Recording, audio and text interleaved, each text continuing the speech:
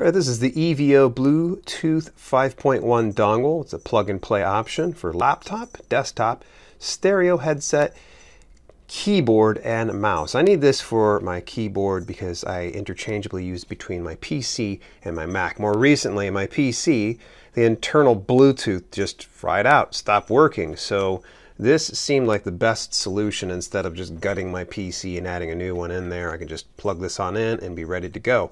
You can see it's really tiny. There's not much to it whatsoever. I mean, we just plug and play. It is good for Windows 10. It's a standard Bluetooth 5.1. Symbol rate 3 megabits per second.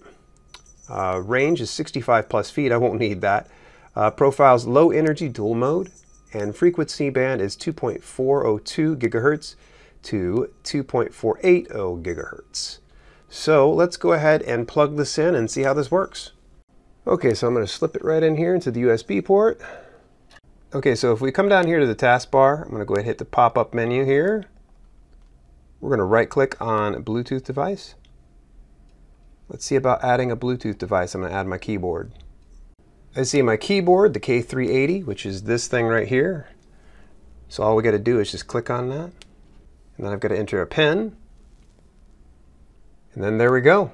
It's been added. Let's test it out. Nothing like good old-fashioned keyboard smash. La la la la la la la la. There we go. It is working. And then of course if I want to switch it over to my Mac, all I got to do is just press this button, but that is a different product altogether.